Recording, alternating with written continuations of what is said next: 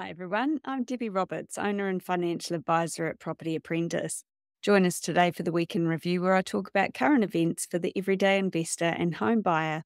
Our topics for this week, first up from the New Zealand Herald on the 18th of April, record number of homeowners fix on 1-year terms as they bet on interest rates falling. Topic number 2 from RNZ on the 15th of April, recession, high interest rates take toll on construction industry. Third topic from Oneroof on the 17th of April. Mums and dads are now bailing on New Zealand. They think the grass is greener. Fourth topic from RNZ on the 17th of April. Inflation drops to 4%, lowest rate in nearly 3 years. And topic number 5 from the Auckland Property Investors Association, 15th of April. How to stop the new pet rules from going barking mad. So first up this week in review from the New Zealand Herald on the 18th of April. Record number of homeowners fix on 1-year terms as they bet on interest rates falling.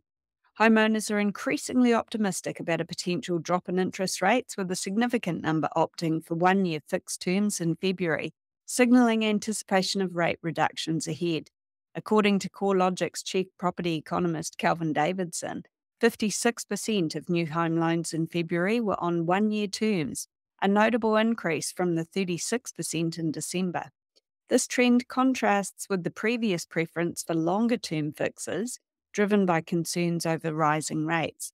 Despite the willingness to pay higher short-term rates, there's uncertainty regarding when rates might decrease, as highlighted by the Reserve Bank's decision to maintain the official cash rate at 5.5%. Inflation figures for the March 24 quarter show a 4% increase, marking a slight decline from the previous quarter, but remaining above the Reserve Bank's target range, which is 1 to 3%. Economists' forecasts were generally in line with these figures, indicating ongoing inflation challenges. Meanwhile, house prices have seen a modest rise, with the national median sale price increasing by 2.7% year on year to $800,000 in March. Although total property sales for March were up by 7.4% compared to February, the market's performance varies across regions, with some areas showing growth while others remain flat or weaker.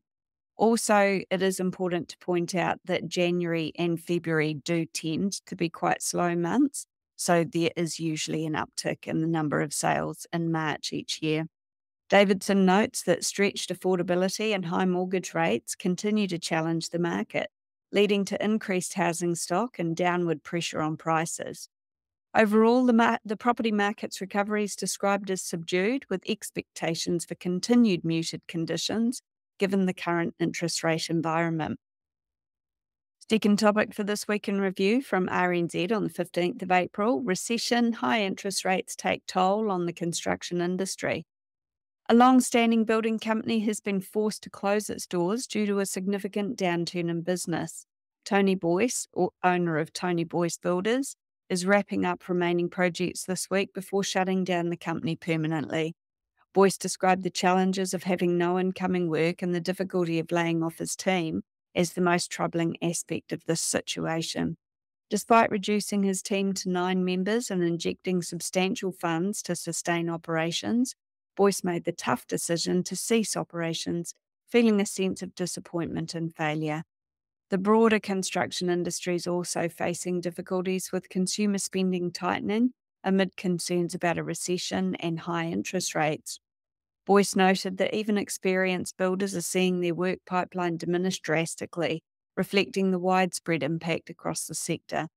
Tommy Honey, the executive director of the New Zealand Construction Industry Council, acknowledged the industry's current struggles, citing uncertainty caused by government policy changes. While some measures, like allowing imported building supplies, are welcomed, others have left the industry uncertain and lacking clear direction. Despite the challenges, both Boyce and Honey expressed optimism about the industry's eventual recovery.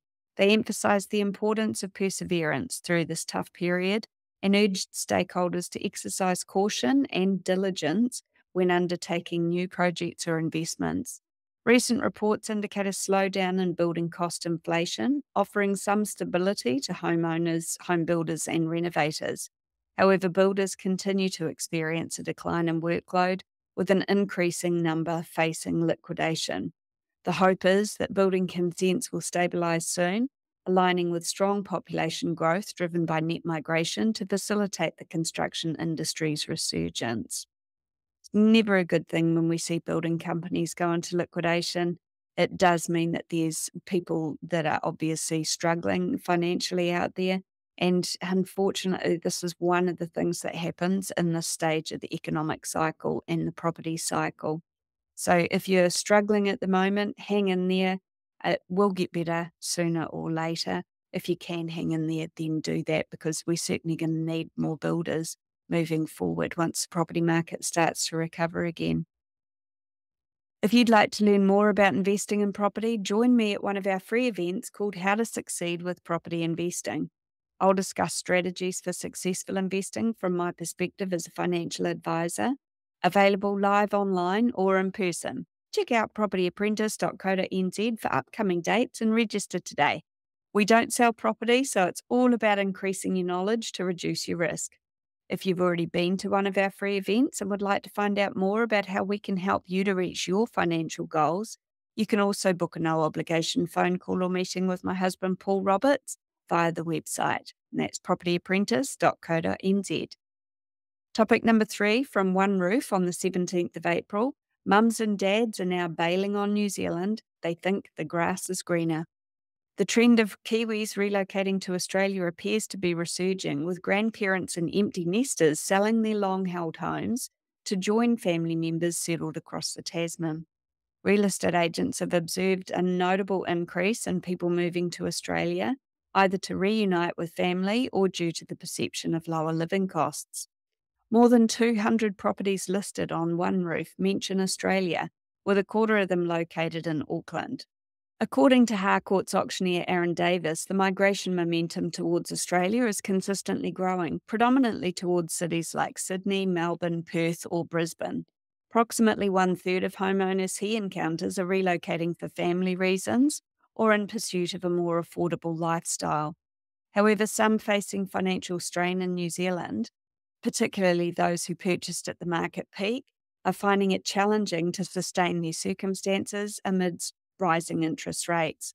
This has prompted an increasing number of middle-class individuals to consider moving to Australia.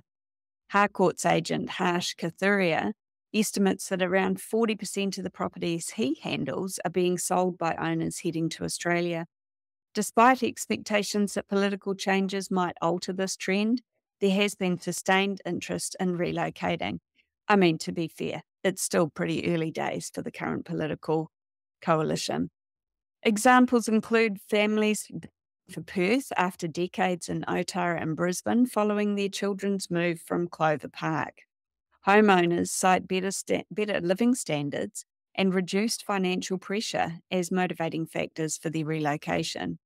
Real estate professionals like Kapil Rana from Barfoot and Thompson and Monica Maynard from Ray White are handling sales for Kiwis relocating to Australia, emphasising the allure of cheaper housing and higher income across the Tasman. David Ding of Harcourt's views this migration pattern as a new norm, akin to other property trends, reflecting ongoing interest in relocating to Australia among New Zealanders. I think it's a bit of a blight on our society that this is the first time we've seen the brain drain in New Zealand, where our youngest and brightest potentially are considering relocating to Australia because they don't see a future for themselves here. It's the first time we've seen this since the 70s. So, it is not a good sign, but clearly people reached their breaking point over the last year or two. Fourth topic from RNZ on the 17th of April, inflation drops to 4%, lowest rate in nearly 3 years.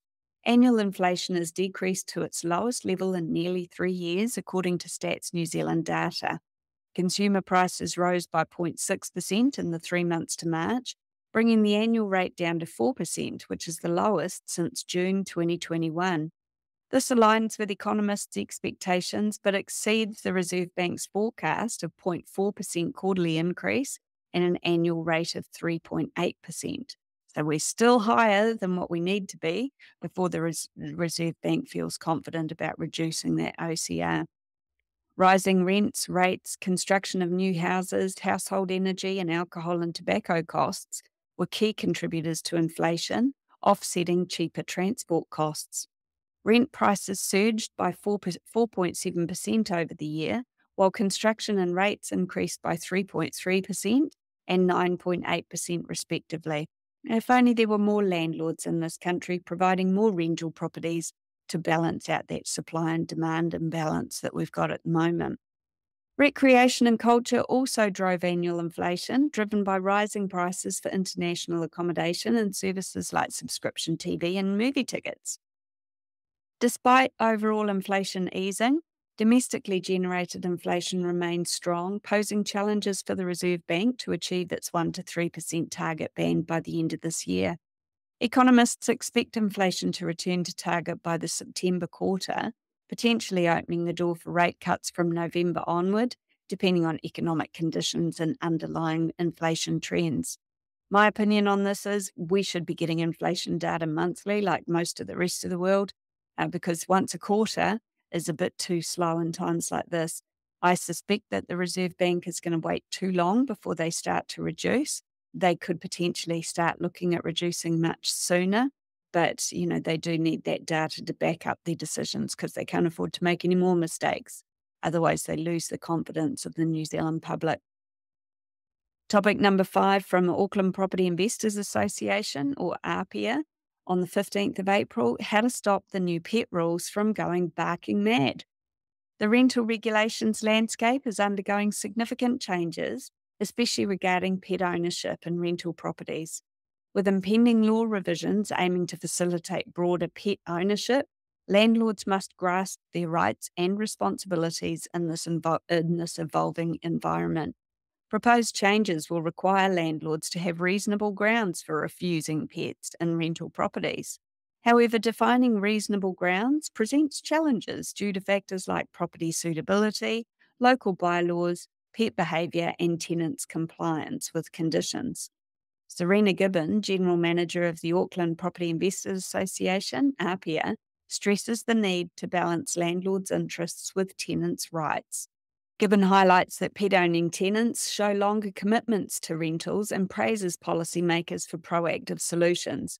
I couldn't agree more with Serena on that front because we always found the same thing. And even when we were tenants ourselves, trying to find a rental property that would allow us to have pets was problematic, to say the least.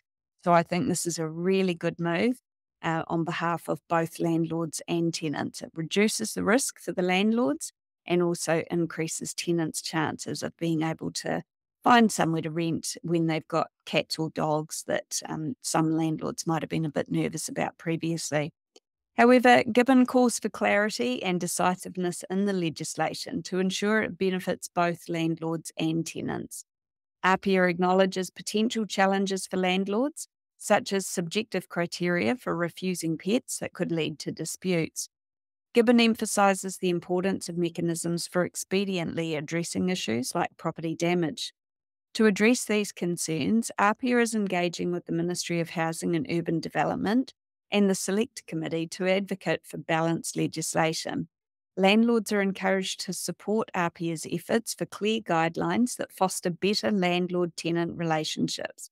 100% support them with that. In navigating towards pet-friendly rentals, landlords can influence rental regulations by engaging in advocacy.